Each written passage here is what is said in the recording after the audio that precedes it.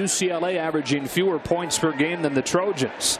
They'll take a shot downfield and an interception to open the game from Drew Lewis. A disastrous start for Daniels and the Trojans. Well, if there's a tendency, check out number 20, Drew Lewis, as he drops back into coverage. And Daniels looked at it just a second too long, but I don't think you ever saw Drew Lewis. Once he started up in the line of scrimmage, I think JT Daniels lost vision of that. And credit Lewis, his first interception of the season, but the senior, he's got that. He said the whole goal is to give him an advantage at what he's most passionate about. He'll take a shot here into double coverage. Ill-advised, and the second pick of this first quarter thrown by Daniels.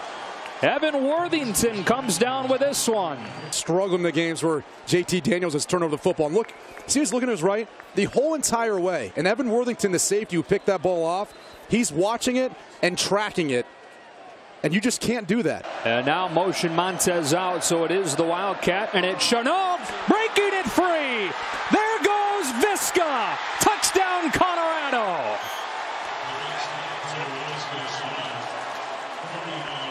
"51 yards, adding to his Heisman reel and opening the scoring at the Coliseum." And then right through an open gap on the left-hand side. This is something that Darren Shiverini has really got a hold of. It's just getting the ball in his best playmaker's hand and putting it in a position to be successful. They've moved to drive so far tonight. On first down, pressure picked up. End zone shot. It's Vaughns again. Touchdown, Trojans. Beating Chris Miller for 27 yards.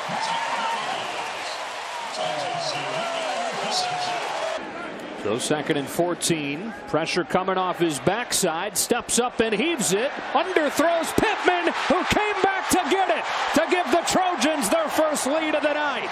A 65-yard explosion. Now 2nd and goal. Fake to Carr. On the slant, guess who? Michael Pittman for the USC touchdown.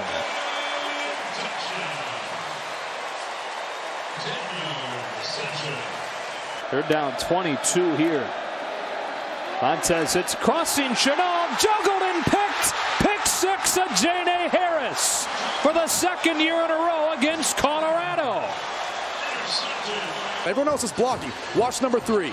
He's responsible for a Janae Harris. He doesn't get in front of him, and then Harris there, after a poorly thrown football, is able to get his hands on it.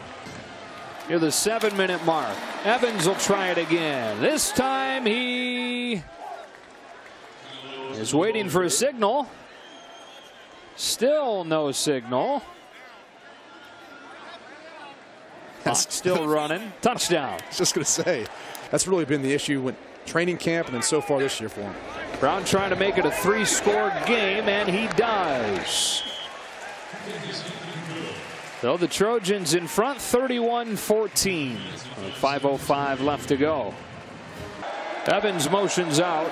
They will play coverage with a 4-man rush. Montez has it open up for him. He will run and reach to the pylon for the touchdown. Steven Montez with a rushing score. James Stefano is out there as well, so both kickers on the field. This one is recovered by the Buffs. Colorado not dead yet. 3:19 to go, and they've got it within 2 scores. 4th and 10. Trying to hang on to a little bit of hope after the onside kick recovery. Montez throwing for Nixon, who can't hang on. That ball was on the money, but Greg Johnson was there in coverage.